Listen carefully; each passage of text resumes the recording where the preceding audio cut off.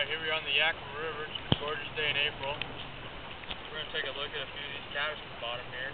See what we're looking at for our upcoming Mother's Day caddis hatch with the American Granums. We got, as you can see, we got a lot of rocks down here. It's getting pretty covered up. You got,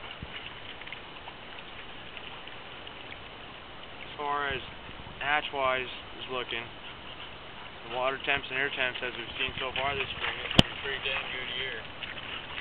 So take note of the Caddis Maddness special we will have you going on here. Little stonefly.